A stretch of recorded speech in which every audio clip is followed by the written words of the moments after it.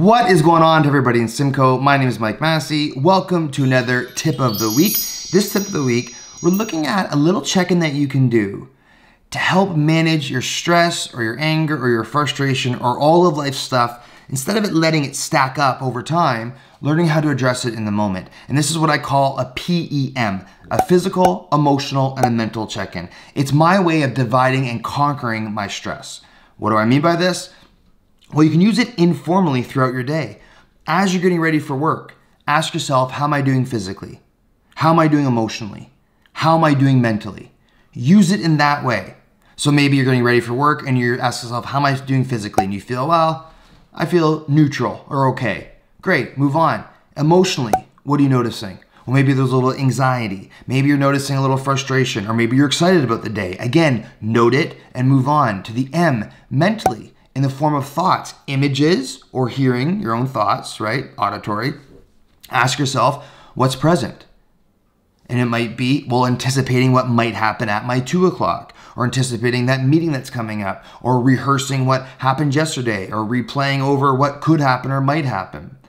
Ask yourself to break it down into these 3 easy steps. Physical, emotional, mental. How am I doing for each one? What you'll find, let's say you wake up in the morning, physical, all good. Emotion, sadness. You go in your mind, why am I so sad? Well, I don't know, maybe it's because of this, or maybe it's because of that. And we start adding from our thoughts into our emotion, which allows that emotion to grow and grow and grow and grow and grow and grow.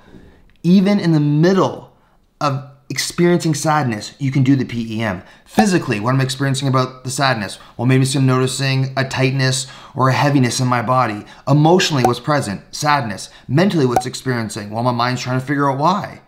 Out of the P-E-M, out of the 3 of those in that instance for me, the E is the strongest. So I go to the sadness and I allow the sadness to be there. How? Breathe in, noticing the sadness. Breathe out, acknowledging the sadness. Go to my site, mindfulmike.ca, and check out a short meditation called Noting Emotions if you want to expand on that.